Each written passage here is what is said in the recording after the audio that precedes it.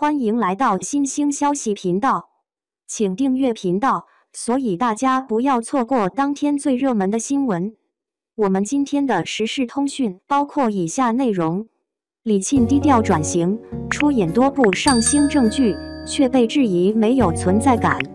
近日，王一博和李沁合作主演的《追风者》还在热播中。或许是因为王一博的流量比较大，这部剧开播之后，他相关的话题度和讨论度要更高一些，而且这也是他转行电影圈之后的首部电视作品，所以也势必会受到更多的关注。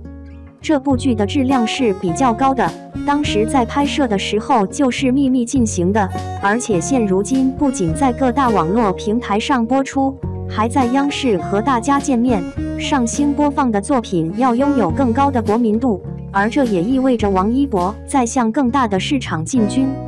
看到这部剧播出之后，大家也都开始讨论李沁的发展规划。网友们发现李沁这几年出演了很多热门的电视剧，而且与其他当红小花不同的是，她一直都在低调的转型。这几年出演的很多作品都是正剧，而且几乎都在央视或者是上星播放。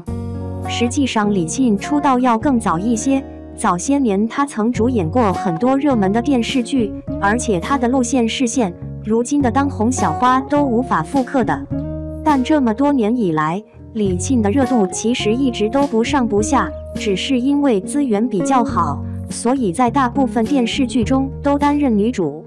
这几年娱乐圈更新换代非常快，尤其是男流量换了一代又一代，而李沁的神奇之处在于，她几乎和每一代的当红男艺人都有过合作，包括早些年的杨洋，还有这2年的肖战和王一博。早些年李沁和杨洋曾有过多次合作，他们2人还曾传出过恋情绯闻，但这几年或许是因为关系比较尴尬的原因，几乎没有合作过。前2年李沁与肖战一起合作的《梦中的那片海》也是一部央视播出的电视剧，而且当时播出的时候热度也非常高。有网友曾分析过李沁一直以来没能大火的原因，有部分网友认为李沁的辨识度并不算太高，一直以来在娱乐圈中大家都很难分清李沁、李一桐、白鹿和孙怡这4位女演员。某一些角度来看，她们的外形确实有些相似，但实际上这4位女艺人但性格是截然不同的。另外还有一个很重要的原因，这几年能够大火的艺人都存在营销和捆绑 CP 的情况，而李沁几乎没有炒过 CP。 因为李沁合作的很多男艺人热度都比较高，都是在他们已经成为流量之后才合作，比如王一博或者是肖战，想要和这种咖位的男艺人炒 CP， 其实并不是一件好事，很容易会引起粉丝的反感，反而得不偿失。